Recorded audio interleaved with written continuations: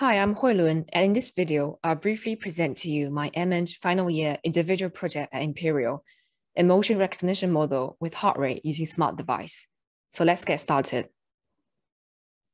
First of all, why do we need this project? As we all know, mental health has been a severe problem around the globe, and one of the most important capacities to develop for individuals is to understand and self-regulate the emotions.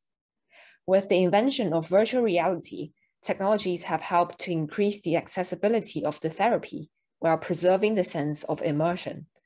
At Imperial, the Algorithmic Human Development Research Group has built a VR platform with the emotion recognition capabilities in recent years to perform self-attachment therapy.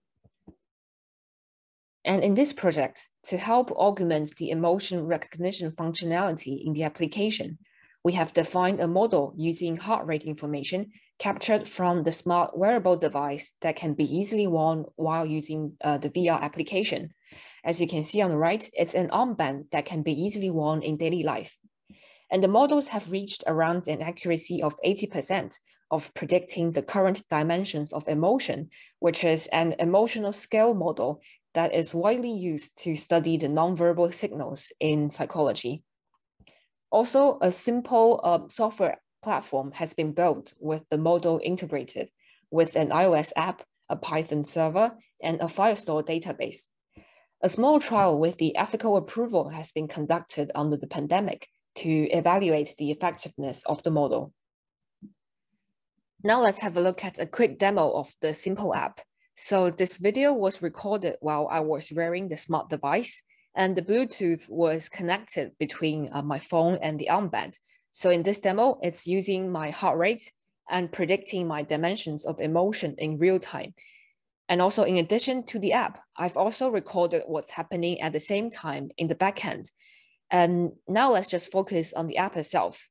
So as you can see, it contains 3 sections: the current heart rate that shows the live reading of my heart rate data, and the current dimension rating of what's predicted and returned from the model, and the 2 buttons to control whether to connect to the device or not. And finally, as the heart rate is still considered as personal data, although it's considered as low risk, we have designed a deletion functionality. So as soon as the disconnect button is pressed, the app will automatically send an order, and that basically asks the server to delete all the heart rate data in the database.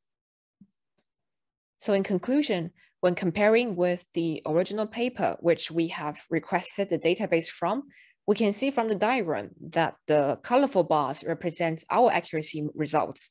So they're reaching an accuracy of an average of 80%, which is a significant rise compared to 62%, which is the accuracy from the original paper.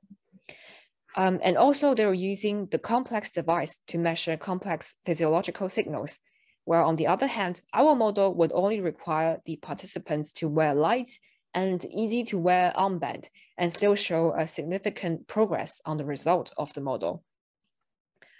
And last but not least, in terms of the future work, so more extensions could be done for improving the model and contributing further to the self-attachment therapy project. One of the future works involves integration with other physiological modalities, as papers have shown the fusion of modalities performed better than analyzing a single modality. So other projects under the larger SAT project have used like different physiological information for training, so including voice, utterance, and facial expressions. So with the fusion of the available signals, it is expected that the model would have better accuracy and more general predictions, hence contribute further to the self-attachment therapy project. So thank you for watching, and I hope you have found something interesting in the video.